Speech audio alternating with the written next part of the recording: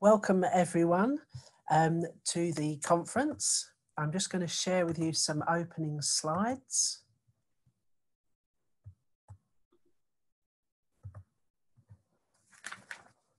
And get my script ready.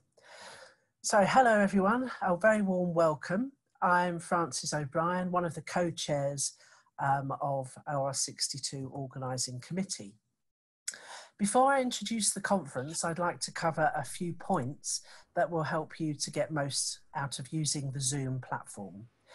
Firstly, we recommend that you position the speaker in the top right of your screen so that you can see your slides. How do you ask questions? There are two ways of communicating. There's the chat function, and we suggest that you use that to send us messages rather than raising your hand.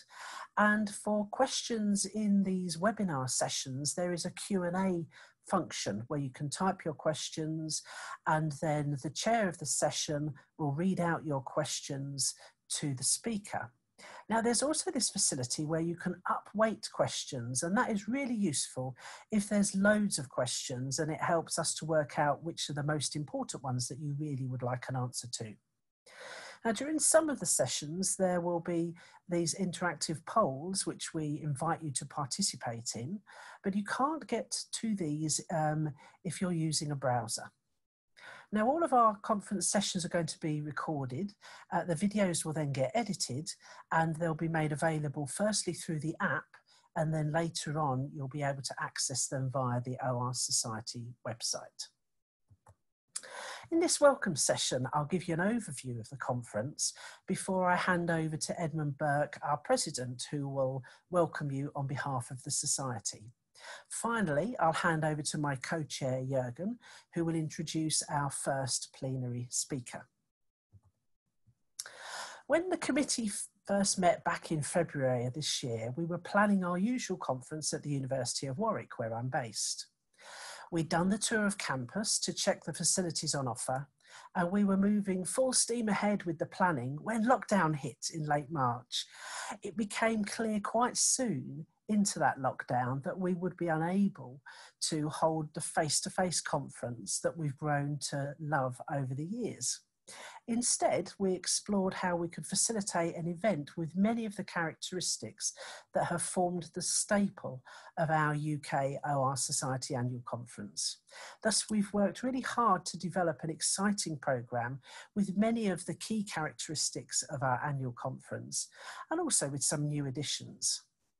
As is usually the case, our conference is running over 3 days, with the additional pre-day that ran yesterday. Now, they say every cloud has a silver lining, and one of the opportunities that we have taken advantage of, given our current situation, is to attract a truly international gathering of speakers and delegates from around the world. We're therefore thrilled to welcome over 1,300 registrations to the conference app. Now, this represents more than a threefold increase compared with our most successful face-to-face conference in recent years. We particularly welcome those of you who would not otherwise have had the opportunity to join us for our annual conference, those of you who aren't members of the Society, and those of you who are overseas. So to accommodate our global audience, we've kept the schedule of sessions predominantly to the middle of the day UK time. I'll now share with you some of the highlights of our conference. Firstly, we're delighted to welcome our 3 plenary speakers, with one scheduled on each day of the conference. We begin today with Dimitris Bertsimas, who will talk on interpretable AI. On Wednesday, we move to the softer side of our field with our systems plenary, Ellen Lewis, who will talk on inclusive systemic evaluation. On Thursday, we finish our trio of plenaries with Patrick Reed, who will talk on conflict, coordination and control. This year, we have developed a programme of parallel sessions covering a broad range of OR topics and themes, using a mix of different formats. Some sessions centre around one speaker, some sessions have short talks from multiple speakers, and other sessions then explore the views of expert panellists discussing topical issues. The UK OR Society has always been proud of our heritage in encompassing the full spectrum of approaches in OR, and our annual conferences reflect this with their coverage of both quantitative and qualitative, or hard and soft OR. Another feature of our annual conference that we've worked hard to maintain is the mix of academic and practitioner speakers and delegates that are contributing from across the globe. Our conference began yesterday with the pre-day, when 2 of the Society's special interest groups hosted events. The Pro Bono Special Interest Group ran the first session targeted at charities who were looking for analytical support, and the Women in OR and Analytics Network, in conjunction with the Euro Wisdom Forum, hosted a panel discussion on the theme of women in leadership. Also yesterday, there was an early careers workshop targeted at those beginning their research career in OR. An important element of all our annual conferences is the networking opportunities that are there between sessions. It's much harder to do this virtually, but the Society's been experimenting during lockdown, and we've successfully run some networking sessions during our events. Thus, both today and tomorrow, we will have an informal networking session where we'd encourage you to come along with your coffee or your glass of wine. And within Zoom, we'll create small breakout rooms, small groupings where you can get to know the other delegates and have a chat with them. We've also kept the ever popular pub quiz, and that takes place this evening at 6 o'clock UK time. Another of the features that we've incorporated into the conference is the President's Medal Competition and Award. This year, I'm delighted to say we have 3 entries from teams, and they will each make their presentation in the session tomorrow. There's the opportunity for you to vote for your favourite team, and then we will announce the winner during the closing ceremony on Thursday. For several years now, the conference has run a session looking at grand challenges facing the local community where the conference has been based. And I'm delighted to say that we will be running a grand challenge session this year on Thursday's final conference day. It will be a virtual interactive session facilitated by Miles Weaver, so do add this to your schedule if you haven't already. As we're a virtual community this year from across the globe, we've chosen a topic with relevance to all nations and communities, that of the UN Sustainability Goals, and how we within the OR community can build back better after COVID. Running any conference isn't without its costs, and even a virtual event such as this is no different. We're therefore very grateful to our sponsors, Simulate, DSTL, Sirius and Invenia Labs for their generous support of the conference. During the conference, we'd encourage you to get involved through social media. There's the OR62 hashtag that you can use with whatever social media you're familiar with. And we'd also encourage you to upload a photo of your conference experience. I'm at the moment trying to get my dog to come and sit next to me, which is what she usually does. And so I hope I'll be able to upload a photo of me with my pet later on. I'll now hand over to the president of the UK OR Society, Edmund Burke, for a few words of welcome.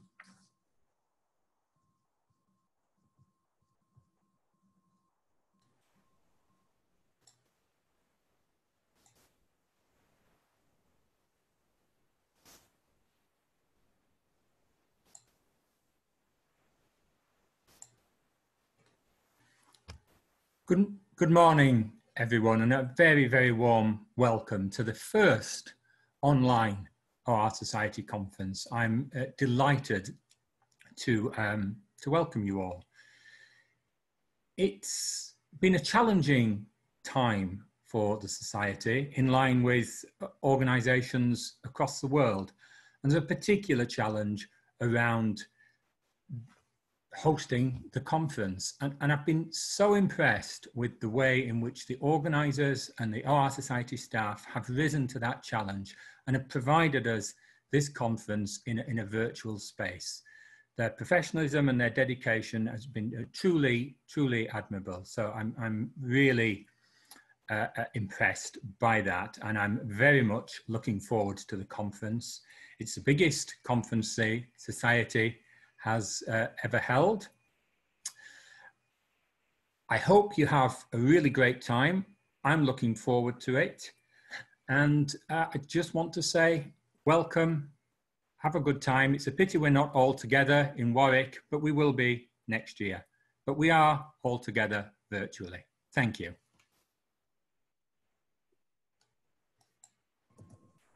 Thanks very much, Edmund. I'd now like to hand over to my colleague Jürgen, who will introduce our first plenary speaker. Okay, hello everyone. It is my great pleasure and honor to introduce today's plenary speaker, Professor Dimitris Bertsimas. Professor Bertsimas is Boeing Professor of Operations Research at MIT, and the list of his achievements is long, so let me just mention a few highlights. Professor Bertsimas is the editor-in-chief of the relatively new Informs Journal on Optimization, and has been department editor for management science and also for operations research. He has supervised 76 doctoral students, and he is currently supervising 25 others. I wish my dean would listen to this, because my dean thinks professors should not have more than 4 PhD students at a time. I think is not enough, or could be more. Professor Bertsimas is a member of the National Academy of Engineering, an Informs Fellow, and he has received numerous research and teaching awards, including the John von Neumann Theory Prize for fundamental sustained contributions to the theory of operations research and the management sciences, and the President's Award of Informs, recognizing important contributions to the welfare of society. But he has also done very practical things and co-founded 6 companies over the years.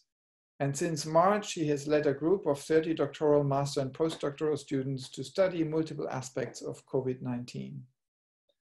In my view, Professor Bertsimas is one of the brightest minds in our field. The breadth and the volume of his research is astounding. He has made outstanding contributions to theory and practice of operational research, and in diverse fields such as financial services, transportation, and healthcare. His research has been cited more than 37,000 times, according to Google Scholar. Last but not least, already very early on, Professor Bertsimas realized the important connection between operational research and machine learning, demonstrating how valuable OR techniques can be in the area of machine learning. Also, today's plenary will be on this topic.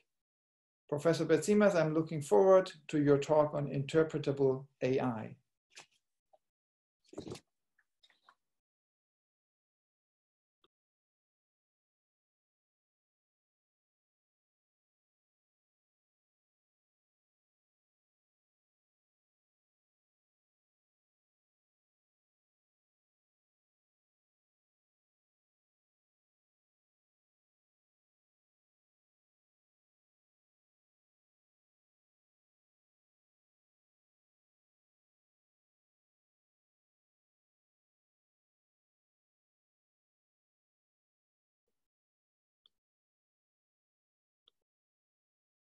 Can you hear me, Jürgen? Yes, we can hear you. But you cannot see me, right? That's right. Okay. Should I? All right. So, I was able to see your slides. Yes,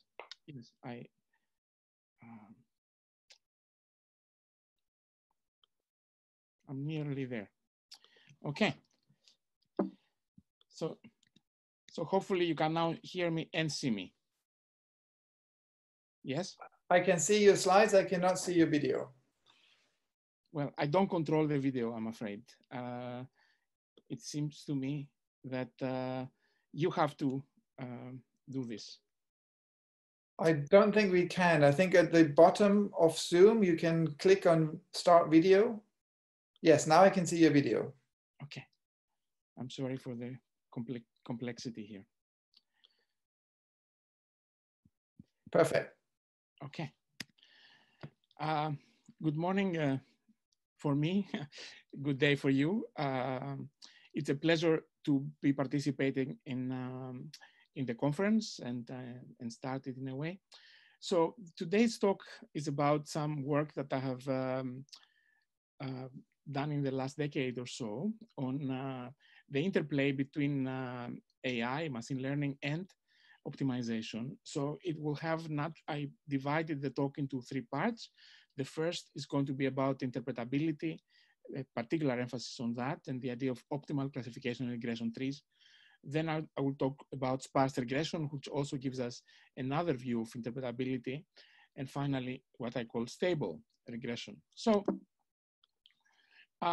before I start, let me give you some motivation of the talk overall. So it is fair to say that continuous optimization methods have historically played a significant role in machine learning and statistics. And in the last 2 decades, convex optimization methods have had increasing importance. Compressed sensing, matrix completion are names that come to mind, among many others. However, many problems in machine learning and statistics can naturally be expressed as mixed integer optimization problems. However, the field of mixed integer optimization in the beginning of around 1970s, I would say, with the emergence of complexity and the notion of NP hardness, a belief has been formed, which was, I thought, perhaps justified at the time, that problems expressed in mixed integer optimizations were not particularly tractably solved. And this belief, I would say, permeated to a large degree in several fields and has not been appropriately updated. Even though, as I will soon indicate, the field has made very significant progress computationally. So as a result, in the field of statistics, heuristics are utilized to solve problems. For example, for those of you who know lasso for best subset regression, or CART, classification regression trees for classification, for optimal classification. At the same time, I would like now to justify that perhaps the beliefs that mixed integer optimization are intractable should be perhaps revised. And I've done a small comparison from during the period I have been in the field, from the early 1990s until today. And without going into great details, it's fair to say that both because of hardware and software, if you look at today's codes and the codes at the time, maybe in the early 1990s, we are talking about trillions with a T, trillions times speed up, namely a problem that would have taken 71,000 years to solve 25 years ago with the computers and the software at the time can now be solved in a modern computer with today's software in less than 1 second. That's, I would say, an accomplishment that has happened because of the work of a lot of people in the field. I think this forces us to reconsider what is tractable. So a natural research question is, given that the dramatically increased power of optimization, mixed integer in particular, is mixed integer optimization able to solve some of the key machine learning statistics problems considered intractable a decade ago?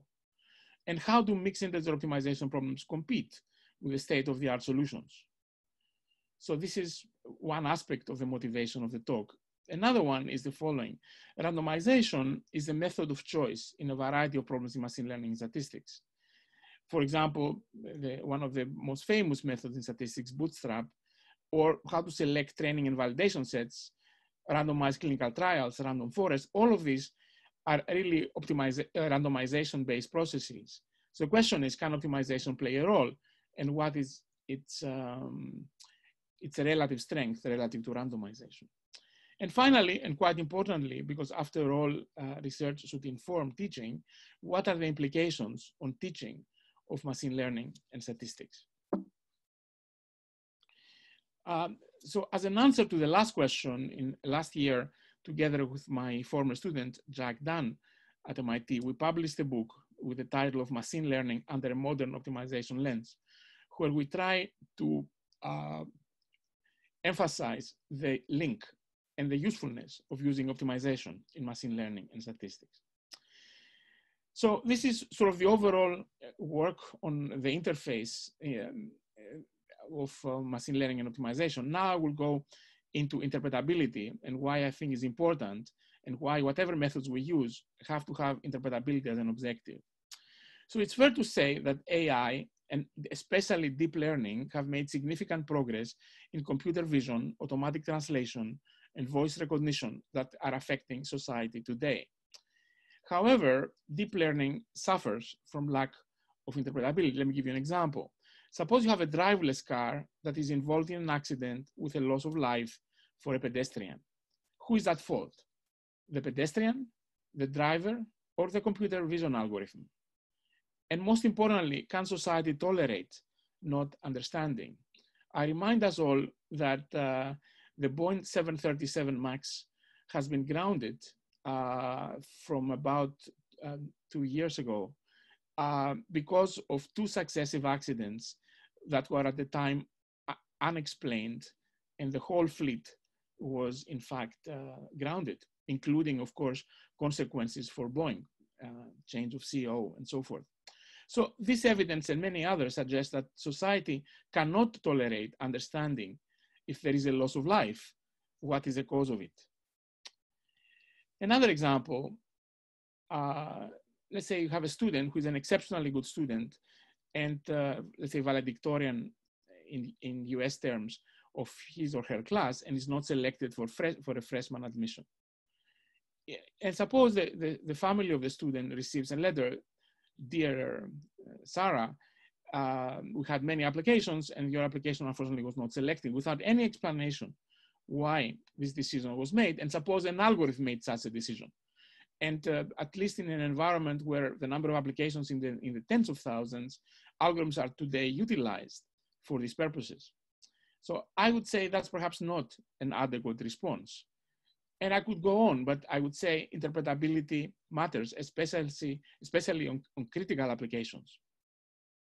So the goal of this, an additional goal of this research, is to develop algorithms that are interpretable and provide state-of-the-art performance.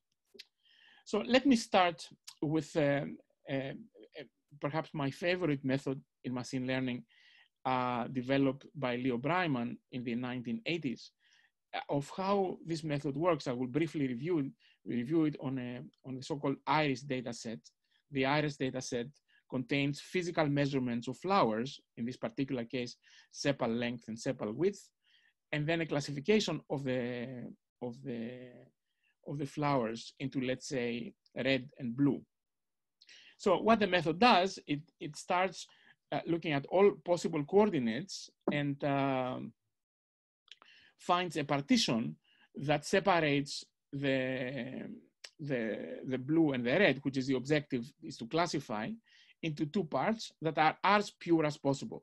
So out of all possible partitions, vertical and horizontal, it selects this one, and you can see on the right that is mostly perfect, on the left less so, and then it continues recursively, but also greedily on the left and on the right. So for example, the next partition on the left is shown here, and then at some point the method says it stops. It says points that are on this part of the space. These boxes are red, on the bottom are light blue, and similarly for the right. So this process can then now be modeled as what is called a classification tree. Namely, at the first time, we ask a question where the sepal length is less than a certain level. If it's bigger than a certain level, it is a blue. If then we continue, if the sepal width is smaller than something, it's also blue. If it's bigger, then it is a red. So this is a very simple example of how CART classification and regression trees, in this case, it's just a classification, works in practice. The key aspect of it is that as it was introduced in 1984, it's a heuristic approach to make predictions. It's also, in this case, binary, but it can also be used for continuous. And it is widespread in its use in academia and industry. The book by Breiman and others has more than close to 40,000 citations now. So it is fair to say it had a serious impact, both in the theory and in the practice of machine learning. However, CART is fundamentally greedy. It makes a series of locally optimal decisions, but the final tree could be far from optimal. In fact, Leo Breiman, in his 94 book, acknowledged that, saying that finally, another problem frequently mentioned is that the tree procedure is only one step optimal and not overall optimal. If one could search all possible partitions, the two results might be quite different. And he writes that we don't address the problem here at this stage of computer technology, 1984, that is, an overall optimal tree growing procedure does not appear feasible for any reasonably sized data set. So the objective of this work that we wrote, we published a paper in 2017 with Jack Dunn, my co-author in the book. We utilize optimization methods and local search methods to basically answer the question that Leo Breiman asked in 1984, namely to develop a globally optimal, not greedily optimal method for designing optimal trees, both classification and regression trees. The algorithm scale in the size of about 1 million points and 10,000 factors, which is, I would say, a practical range. And the reason this can be modeled as a mixed integer optimization problem is you have to decide which variable to split on and which label to predict for a region. So if you have a particular leaf in the tree, should it be class 0 or class 1? And if there are multiple classes, another class as well. And also which region a point ends up in and whether a point is correctly classified. All these decisions can be appropriately modeled. And then the technology of mixed integer programming together with local search methods for improving the solution and warm starts can be utilized to solve to near optimality the problem. And the other advantage is that this method can be generalized to having not only horizontal and vertical partitions, but also partitions that are hyperplanes. So as you perhaps know, support vector machines provide a split on the space with only one hyperplane. So this does more than that. It partitions the region with hyperplanes so that in each region you divide by hyperplanes. So we have polyhedral partitions, and then you classify each region with what the appropriate class is. So we call this optimal classification trees -H with hyperplanes. The previous one, optimal classification trees, OCTs. So a natural question, of course, is that how does this method compare with the traditional CART method? And you can, so what this does is for 60 real world data sets ranging from small to medium to large problems involving hundreds of thousands of points and thousands of factors. So this is the horizontal axis is the depth of the tree. The vertical axis is the out of sample accuracy. The red is the out of sample accuracy for CART. The blue is the out of sample accuracy for the optimal classification tree. So you see that for the same level of interpretability, because both of them are trees with horizontal and vertical partitions, you add about 1.5% of accuracy. And then if you add optimal classification with hyperplanes, you also have significantly higher accuracy, another 3 to 4%. Altogether, if you utilize all these technologies with optimal classification with hyperplanes, you get a sizable improvement. Of course, the optimal classification trees with hyperplanes is not as interpretable as the optimal classification trees, or of CART for that matter. However, empirically, we have found that if you apply optimal classification with hyperplanes, and especially you can also control how many variables you have per hyperplane, what I call sparsity. So sparsity 1, you only have one variable per hyperplane. This is the optimal classification trees. But if you have, let's say, 2 or 3, it's a little bit more interpretable. But what we have found in practice is that there are very few partitions that involve more than one variable. So in other words, while it's less, it is fair to say that it is less interpretable optimal classification to hyperplanes. It is I would say you gain accuracy at a loss of some interpretability. So we have, and in addition, another interesting observation is that if you compare with the most well-known black box methods, what's called random forest and X and boosting trees. So random forest is the Moivre color, the curve in between CART and optimal classification trees, that you see that with only one tree, the optimal classification tree, you actually have comparable performance with random forest. Surprising finding. Random forest was a method also developed by Brian in the early 1990s that basically averages, it generates multiple trees, let's say 1,000 trees, and then averages the outcome to find let's say the majority to determine what the classification is for a particular point.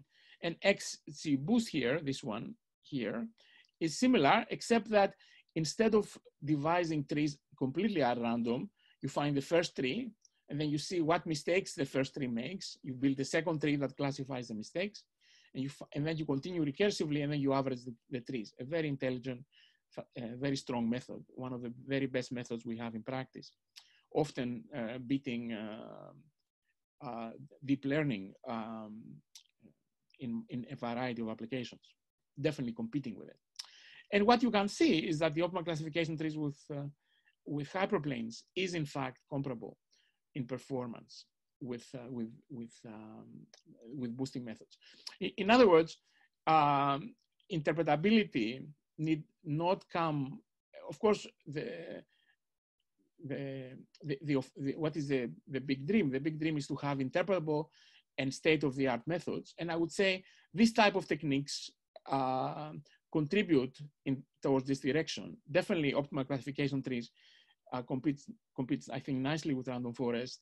One of the very best methods that we have, only with one tree that is interpretable. So I would say we make progress in this domain. So let's now consider some applications of this idea.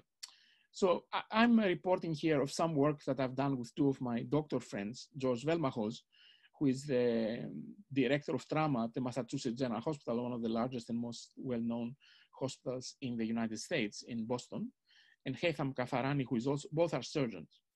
And what we did here is the following. We got data for about 500,000 patients from a database called NSQIP. This is a national database in the United States that for every observation, every row in that database represents a patient that has undergone a surgery, an emergency surgery in the emergency department.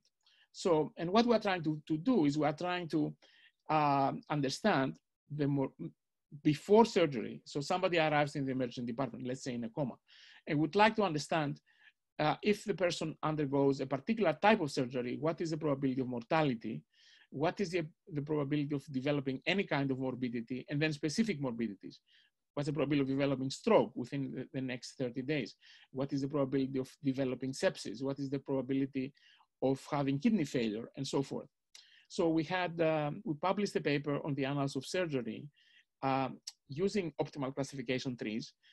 And the method had accuracies in area under the curve AUC in the low 90s, 91, 92%, compared with logistic regression for a variety of tasks, for all the tasks I mentioned, that had accuracy of the order of maybe low 80s. So, so significantly more accuracy, and I would argue significantly more interpretable. Why is it the case? So for example, so this is a particular tree that demonstrates, I have cut the tree, the depth of the tree is actually more than 3, but to fit it in the graph, I finished it there. But look at what it asks. It tries to predict any complication post-surgery. So the first question it asks, has the patient had a transfusion in the last 72 hours? Yes or no? If it's yes, then it asks for white blood count measurements, which indicates a degree of infection. If it's above a certain level or below a certain level, you ask different things. For example, is the patient septic? Or what is the serum creatinine level? That measures the function of certain organs.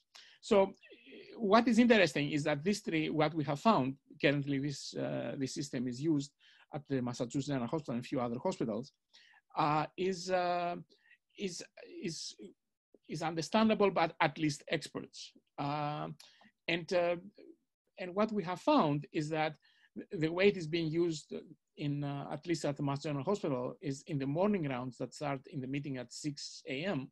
They run these trees over all patients that arrived overnight, and they try to see if the trees predict any unusual complications, and also the trajectory, the interpretability is because a particular patient goes over a particular path, and it might identify some things that even experienced physicians have not perhaps seen, because it's based on the experience of about 500,000 surgeries, and growing, because we utilize surgeries as they are being added. We have also built an application. This is how the interpretability works, namely that it asks a question. For instance, it asks, a question, is this, I would like a specific complication, and the user selects acute renal failure. And then it basically asks consecutive questions. For example, what is the patient's preoperative serum creatinine level? Depending on the answer, another question, and so forth. And in the end, it gives an outcome. It is also being utilized by physicians as a communication tool for families. Let's say it predicts mortality 70%.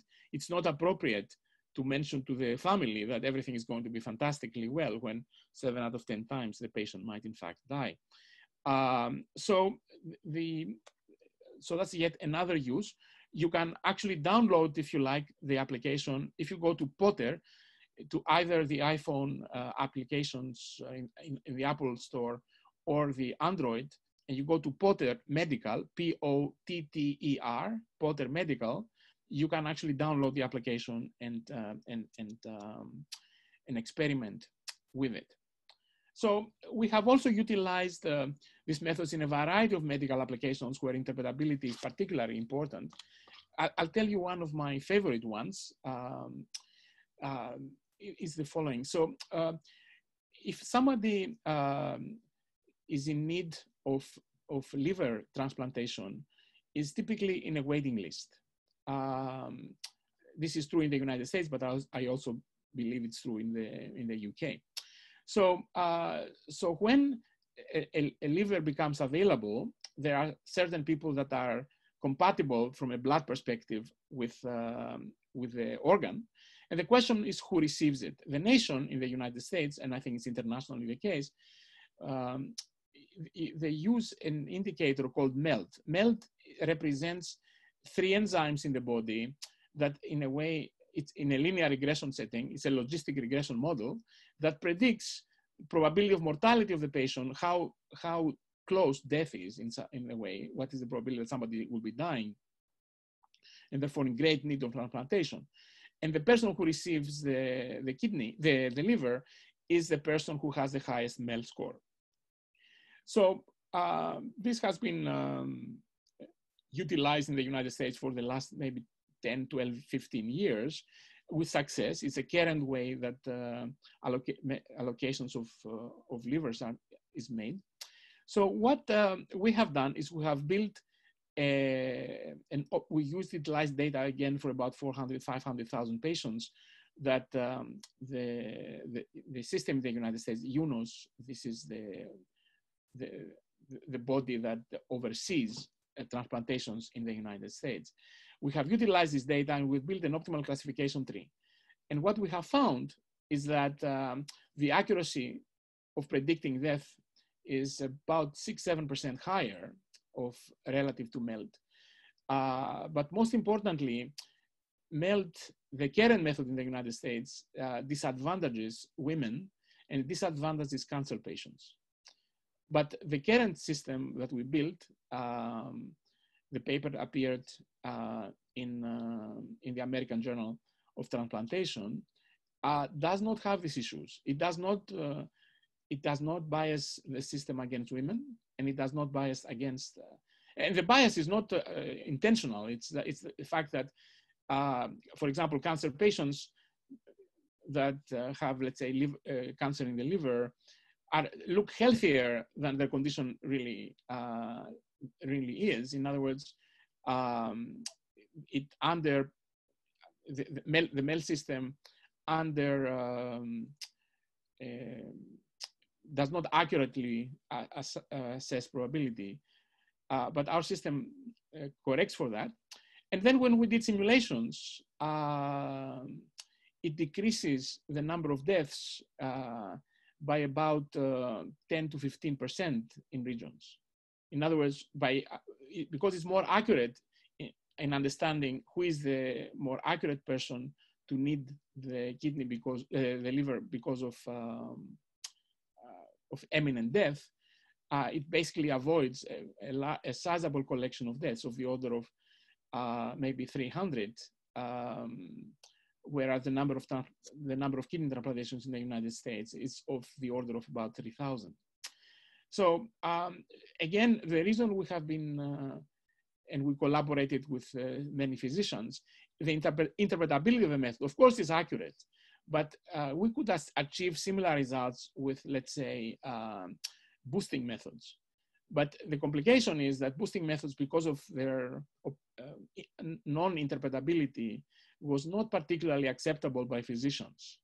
And I would say the trees, because of their, the understanding they provide, has been a success in this way. Last October, we actually presented to the UNOS committee about a potential change of using our method, these trees, based on MELD, and we're in ongoing discussions with UNOS for further testing and so forth. I could go on with many examples, but I would like to stop here for potentially asking, receiving some questions on this part of the talk. Jürgen, are there any questions? Yes, there are quite a few questions. I'll just pick some. Yes. One question is about the difference between interpretability and explainability. I use them indistinguishably. So I don't want to go into technicalities here, but what I mean is when somebody looks at why somebody, let's say, in the examples I gave you, why the method predicts high mortality, I could go through the tree and I can explain to somebody why it is the case that I believe that. So I use them indistinguishably, Jürgen. Okay. And then there's a question about model agnostic explainability methods. So there are some techniques, and the person named Lime and Schaap as examples. Yes. Yeah, I have utilized Lime and Sharp. So these are these are methods that let's say you have a deep learning algorithm, neural network. It makes predictions, and then after the fact, you utilize these methods for explanation. in my view, these are local explanations. While I think they are steps in the right direction, I do not believe that they are particularly successful in giving gigantic insight. It gives you some insight, not gigantic insight. And I would like to point you to two websites where I have personally, we have made some comparisons. So there is a company I'm involved called Interpretable AI, Interpretable AI, one word.com. If you go to the website, you will see comparisons with Lime and Sharp and trees, and you will see the difference. On the other hand, in some cases, especially where trees are, on average, they are very strong, but they are not in every case. When the trees do not work as well, I would say using these methods is a step in the right direction as well. So I like them. I think it's a step in the right direction, but I like methods that are more directly interpretable. And if we can make them as accurate as possible, I would see that's an overall gain. Okay. Any then other there's a question about runtime. So you have compared different methods based on out of sample accuracy, but do we pay for that in terms of runtime? Yes, we pay somewhat. So I would say compared to CART, which is an extraordinarily fast method, I would say the optimal classification trees is maybe a factor of 2 to 5. And I would say optimal classification trees with hyperplanes is a factor of 10. So you get a slowdown, but in most situations, if something, let's say, takes seconds, even 10 times of that is still seconds. Of course, if now it becomes hours, then it's less attractive. But given that we're using the machinery of optimization, that's a price to pay. I think the price is reasonable, but it's not zero. It's a sizable gain on accuracy, but there is some slowdown in performance. So we have also extensive comparisons on this in this website I told you, interpretable.ai.com. Okay, I mean, there are some more questions, but I suggest go on. Okay, there will be another opportunity. So this is the most mathematically complicated slide. Please bear with me for a minute. I think the benefits will be significant if you understand it. So arguably one of the most well-cited and influential papers in applied mathematics has been the paper by Robert Tipsy-Rani in '96 of what's called Lasso. So Lasso uses regression for its purpose is to find sparse regression, namely the number of non-zero betas in the regression is small, by adding the L1 norm. So this is the least square error. If you have data y and x, find betas, the least square error, plus a coefficient, let's say lambda, times the sum of the absolute values of the betas. That's the Lasso. So this is a very different approach. This is an exact mixed integer optimization approach that adds a regularizer term. This is rich regression for robustness. We have established that adding regularizers like Lasso or a rich term is useful for immunizing the problem in a robust optimization setting against errors in data. But we have an explicit constraint that the sum of the non-zero betas, what's called the zeroth norm, is less than k. So this is finding least squares, solving regression problems with regularization for robustness and with sparsity. Okay. That's a classical and I think important problem, one of the most important problems in regression. And I'm about to tell you, after all, this is an OR conference, I would like to tell you something that when we first derived it, this is joint work with Bart van Parijs that recently appeared in Annals of Statistics. We do something unusual. We basically have betas, and the typical way to solve this problem is the big M method. This is what we talk to our students. We define variables Si, and we say absolute value beta I is less than some big M times Zi in a linear way. And then we try to solve this problem. And the complication is the big M is sometimes complicated because the relaxations that you get are not very strong. So here I do something unusual. I actually, whenever I see beta I have beta I times Si, and Si are binaries, right? Si 0 or 1. and the sum of SIs is less than K. So the problem, therefore, can now be written as whenever you see beta, you see SI times beta.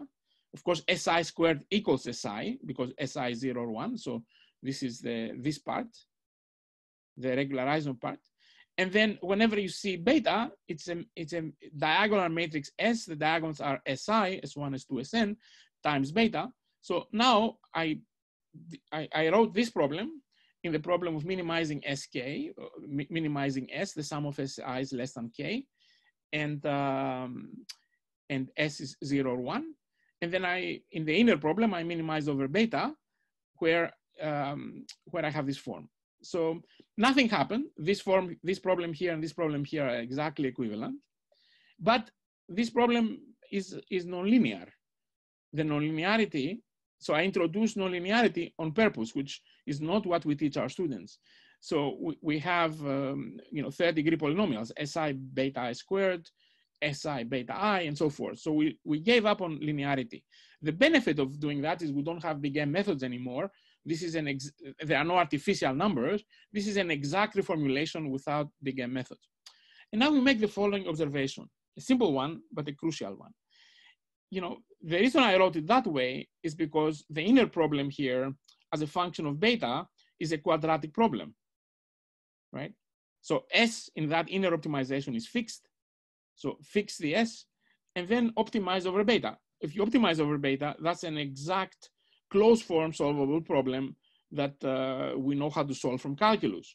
So if you do the calculation, you find the closed form solution, you plug it in, and now the original problem is now formulated as this problem of minimizing this formula 1/2 Y transpose, Y is data, an identity matrix plus gamma, the sum of Sj, Kj, Kj's, the rank 1 matrix Xj, Xj transpose, inverse Y. So this function is convex in S. Just to be, and the reason this is convex is the matrix K is semi-definite. Just to see if it's one dimension, this is a problem, this is a constant over 1 plus gamma S, and the constant is positive. So this is obviously a convex function. This generalizes to multiple dimensions. So we reduce the problem exactly to a binary, because still we're optimizing over binary variables, convex optimization problem. And there's no approximation here. That's an exact reformulation.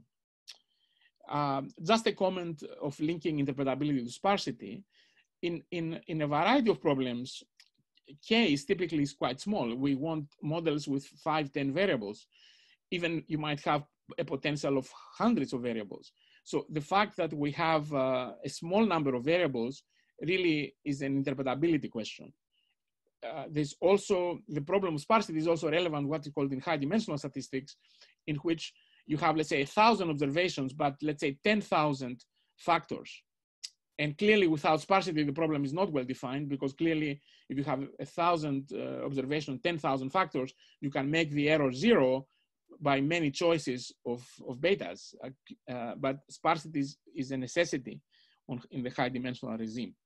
And what we have accomplished in this slide is, in a relatively simple mathematics, I have to admit, is we reformulated the problem into a convex optimization problem subject to binary constraints. Now, these problems can be solved by cutting planes in the following way. So let's say you want to minimize the function C of S. So what do you do pictorially is you have an initial solution.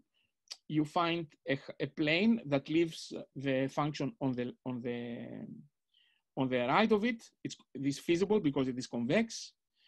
You find a new optimum. You find a new hyperplane and a new hyperplane. And in that way, when you so instead of optimizing over the initial function, you start optimizing over this linear approximation, and then you solve this successively by mixed integer optimization. Actually binary, really, only one variable. The objective function is continuous. All of the other variables are binary, so really binary optimization problem. This you can solve it by mixed integer methods, binary optimization methods that are commercial solvers. Gurobi, Cplex, and other methods can handle this problem. And what we have found is that you only need very few iterations to find an optimal, a provably optimal solution using cutting planes. So you solve a succession of integer optimization problems. One problem is the same as before, except that it has an additional one constraint, something you can exploit in what is called lazy constraints. In these modern solvers, they support the idea of adding one constraint at a time without reconstructing the overall branch and bound tree. So now what I would like to say is that it's coming back to the initial comment I made regarding beliefs about complexity, namely mixed integer optimization problem is intractable, and that's the belief, and therefore heuristic methods like lasso are necessary. And you see here that perhaps a different picture is emerging. This is small sparsity, 10, 20, 30, but that's typical in applications. And you have here 50,000 variables, 100,000 variables, 200,000 variables, and number of observations, 10, 20, 100,000. So these are arguably large-scale problems. And these are not necessarily artificial problems. I started working on this problem in addressing a problem on cancer. Namely, you have 1,000 patients that have adenocarcinoma. And you have of the order of 50,000 gene expressions that might explain the adenocarcinoma. So you have 1,000 by 50,000, n equals 1,000, p equals 50,000 factors.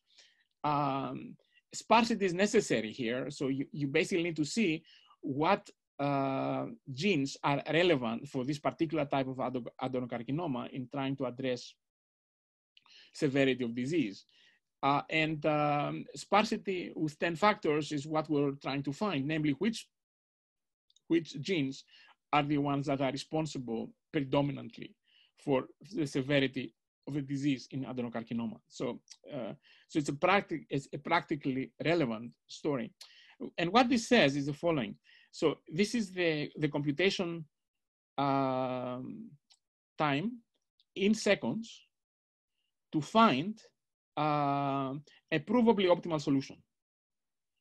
This is the time that lasso takes in seconds. This is the time this optimization-based method takes. Lasso solves a linear optimization model. They solve it using gradient methods very, very efficiently. And we use the best method that we know. Gimlet is a particular software that people from Stanford developed. And you can see the fact who is faster is not relevant, but we are in the same ballpark. In fact, it is a faster method to use the integer optimization than to use the heuristic method. Of course, this alone is not so important, but it does basically say that the beliefs that at least the statistical community has that mixed integer optimization is impractical needs to be revised. The most important question really is, do these methods find the truth and only the truth? So we devise an artificial experiment to demonstrate that. So we generate a true model. We have some true values. This is a synthetic experiment to demonstrate how accurate the methods are. So we add noise, and the noise has zero mean and has uncorrelated noise in this case. We also can add correlated noise. So we run lasso and we run the exact method. And we record the accuracy. How many, let's say there are 30 coefficients. To get this 30, how many of the 30 true non-zero coefficients you get? So if you get, let's say, 20, you have 2/3 accuracy. And then the false positive rate. Let's say lasso generates, let's say, 60 coefficients. And let's say all 30 of them are correct. So the accuracy is 100%, but the false positive rate is 50%, because in generating to get the truth, you also have 30 additional coefficients that are not there. You are, in other words, they are not correct. So, so perfect support recovery requires you to find the whole truth, namely A equals 100%, and nothing but the truth, namely F equals 0. So that's sort of perfect recovery, right, of finding the truth. And what I do next in this experiment, I plot, if I was losing you, this might be a good time to rejoin, because I think it tells you something that I think is interesting. So on the horizontal axis, I have n, the number of observations. This vertical axis is the time. This is the accuracy, and this is the false positive rate. Red is the integer programming stuff. The blue is lasso, the predominant method today. And what you see in the first slide, the first panel, is that lasso is always fast. The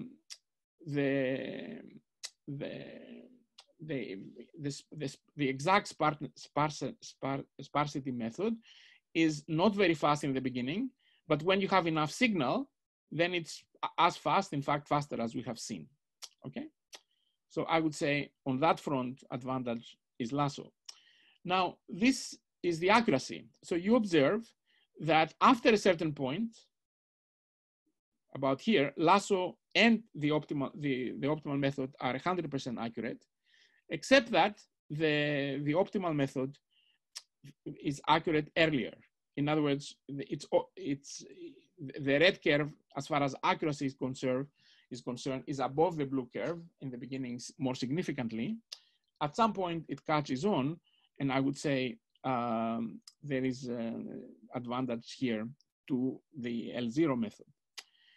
But one would say with enough points, lasso catches on. But the last part, I would say, is the most interesting and perhaps important, is that the red method, the optimal method, after this threshold, which is actually about the same threshold, has 0 false recovery.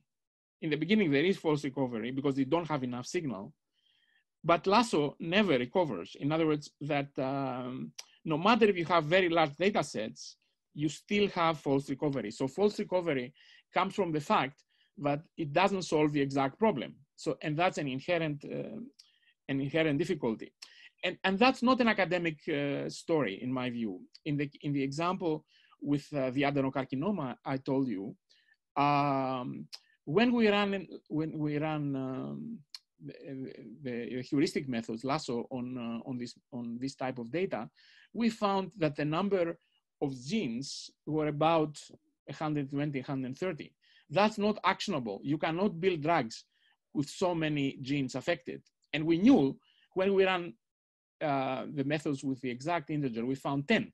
So 10 is actionable, but 120, 130 is not so actionable. And it is true that the optimal method, the integer optimization method, were among the 130, but there were many others we did not know a priori what they were. So I would say in certain applications where exact understanding, in a sense, interpretability is material, utilizing discrete optimization methods, which are now have improved, as I have indicated, namely they can solve very large scale problems, 100,000, hundreds of thousands are now within reach. I would say it's time for us to do it. And I would say OR the field of operational research has something, in my opinion, interesting to contribute in the dialogue about utilizing these methods for machine learning and statistics problems. And lasso has been in the forefront of statistical research in the last 25 years or so. That's a point also to ask more questions, Jürgen.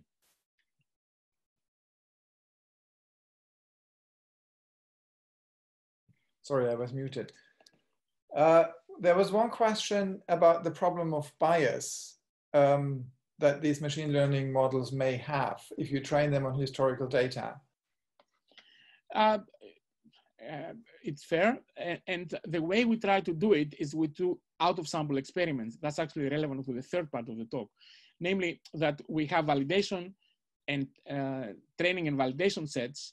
We select parameters to do as well as we can on the validation set, trying to decrease bias. There are theoretical analyses about trying to find what the exact bias and so forth is.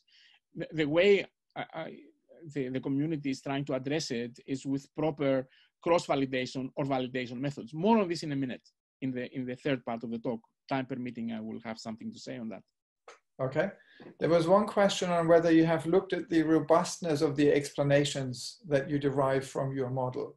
So if you had slightly different data, would the tree look completely different and your explanation be completely different? Interesting enough, I just wrote a paper, we just submitted it to Journal of Machine Learning Research with the title, Stable Optimal Trees. So we actually looked into that, and it's related to what I'm about to tell you again. It seems that I postpone everything for the next, but it's the case. Okay, So let's I will have something to say on this. Feature. Yeah, so let me continue. So,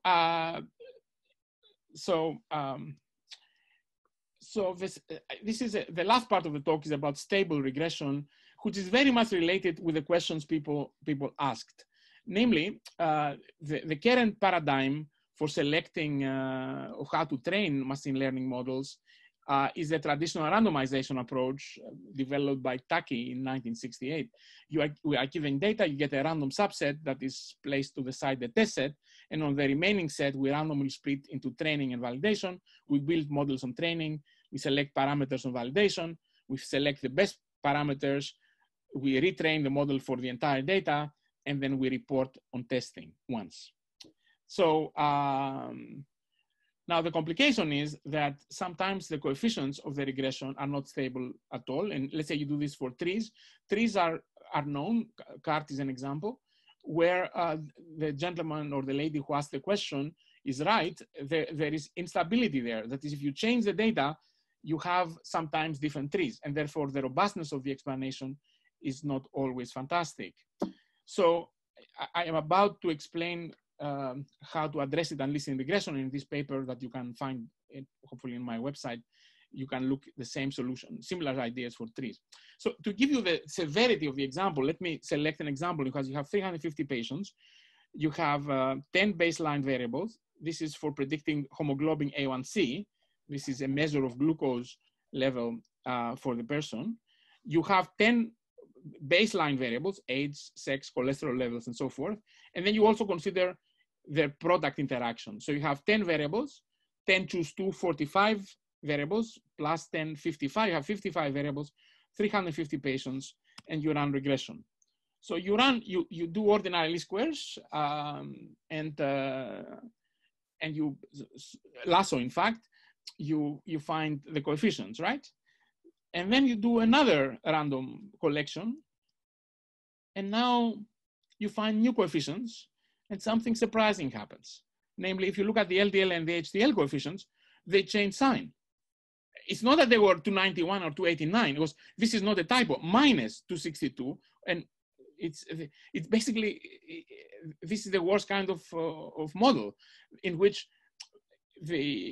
even though the accuracy of the model is high, the interpretability of the model is not good, because the first model tells you HDL decreases glucose. The second model tells you it increases it. And not by a little bit, by sizable amounts. So that's a problem. And this is, I would say, one of the issues with that is the lack of robustness. Similar things happen in trees, as the gentleman or the lady suggested. So how do we train? So I would like to propose a method for doing it, but it's motivated by the way we train for exams. All of you are OR practitioners and academics. I bet all of you have been strong students that have good, strong exam takers. And at least with the way I train for exams, I typically trained on problems that were difficult for me to solve. I trained on the most difficult problems. And to motivate that, consider the following way of training. So let's say you still put 10% of your data randomly as a test set. Now you have 100 points, and you would like to utilize optimization as opposed to randomization of selecting which is the training set and which is the validation set. So let me define ZI is 1 or 0 if the point is in the training set and ZI equals 1 and ZI equals 0 if it's in the validation set.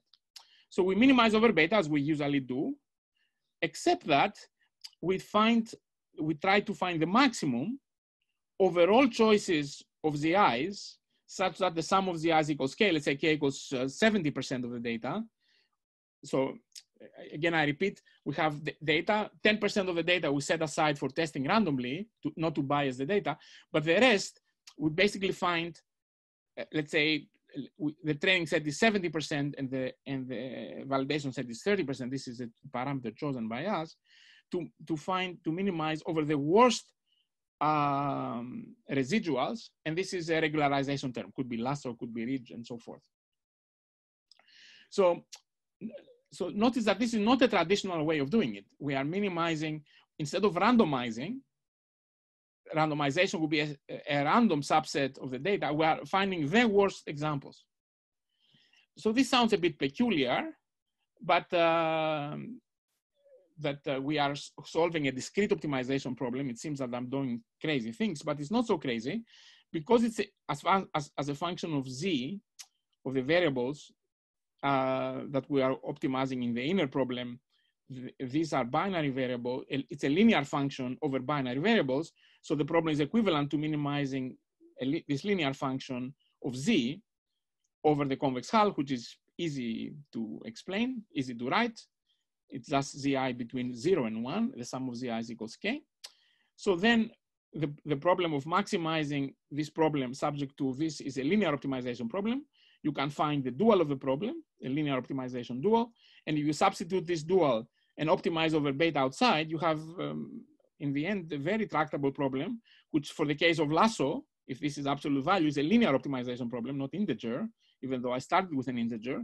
So you solve a linear optimization problem, if this is a ridge regression, is a quadratic problem, very, very tractable problems that we can solve in very high dimensions. So this problem is tractable. The question is it any good? And what I will illustrate here is that this is some data sets. This is the dimensions, N and P. Let's take as an example a 70-30 random. This is on the test set, not on the validation set. In other words, we select betas under randomization or under optimization, and you observe that the optimization solution has an edge out of sample in performance. So sometimes more significant, sometimes less, but it's, let's say on the 50-50, I would say 64-33 versus 68-89. That's about easily 6%, and so forth. So there is an edge in optimization in terms of prediction accuracy. You can also look at on the standard deviation of the solution as well, of the prediction. The standard deviation is also not only the accuracy is better. It's also the standard deviation is better. Then the standard deviation of the coefficients is stronger, which is an important. That's the stability story as we discussed. So standard deviation of the coefficients is an indicator of stability of the model. This is what the gentleman or the lady was asking. That by using optimization, we can improve on that. And the solution we have on trees actually does spectacularly well on that front. So in other words, if you combine these ideas with optimal classification trees, you have far more stable trees, which is a well-known problem for CART. And I would recommend as a solution method. I don't have time to go into support recovery, but also if you combine support recovery, what I was telling you before, with this method, you observe that the accuracy is better, and the false discovery rate is also better. In other words, the similar techniques, similar conclusions that we have seen before are the same. So these ideas of using optimization methods in classical machine learning problems extend to a variety of problems. The book I mentioned has summarizes at least my efforts, the efforts of my group in this area, for matrices, for other problems in machine learning and so forth. And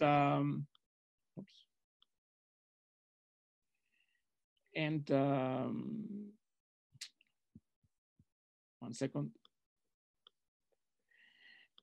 In conclusion, I made several points in this talk, namely that interpretability matters, and OCTs and optimal regression trees do provide high quality state-of-the-art solutions that are interpretable, that we can solve sparse regression problems exactly to provable optimality, typically in minutes, that they have an edge for detecting sparsity, that optimization is, in my opinion, is a contender over randomization in a variety of problems. And the book I mentioned last year has several examples that demonstrate that.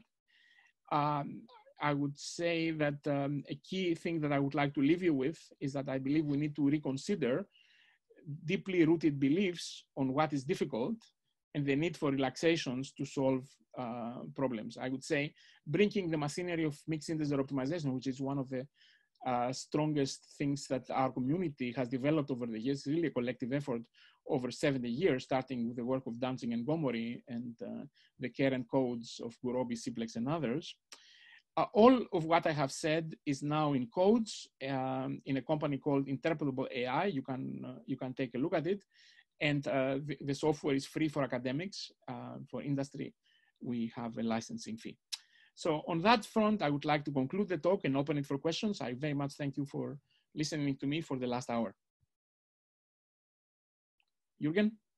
Thank you very much, Dimitris. That was really an amazing talk. There's still quite a few questions, so I'm not sure we can cover all of them, but let's start somewhere. Yes. One question was about handling correlated variables. Yes, fantastic question. So I have in the book, and also I have published a paper recently, holistic regression, in which you can actually use optimization when, let's say, because you can calculate variables that are, you can find the correlation of variables. You can say column 1 and column 2 are correlated. So you can actually devise variables Si and Sj, 0, 1 if you select the column or not, then you can put a constraint Si plus Sj is less than or equal to 1 if the correlation is above a certain level. So you can actually use optimization to actually guide you in the selection of variables. So you now make regression not an art that more or less exists today of how to put all these requirements, but actually do it in a way that is more scientific with optimization guiding you. The paper appeared in Operation Research Letters 2020. Okay. Then there was a question on the relation between stable regression that you explained and epsilon tube of support vector machine regression. I'm not sure. It's a very specific question. To be honest, I don't know this, you know, perhaps the questioner can send me an email explaining to me because I do not know the title. So I'm sorry that I don't know it, but I really don't. So yeah, no problem. I think it was very specific. Then there was a question about uncertainty and confidence prediction. So yes, and in other words, confidence intervals and so forth. Yes, you can. What we have, in fact, in the paper on stable trees that is submitted to JMLR, General Machine Learning Research, we actually output confidence intervals as well as in the stable regression paper that I presented. I forgot to mention this was joint work with my student Ivan Paskov from MIT, and we output confidence intervals, and what we observe is that the confidence intervals for stability methods are far smaller than randomization methods. It's far more accurate when we predict, as the method suggests, as the name suggests, stability comes with less wide confidence intervals. Okay.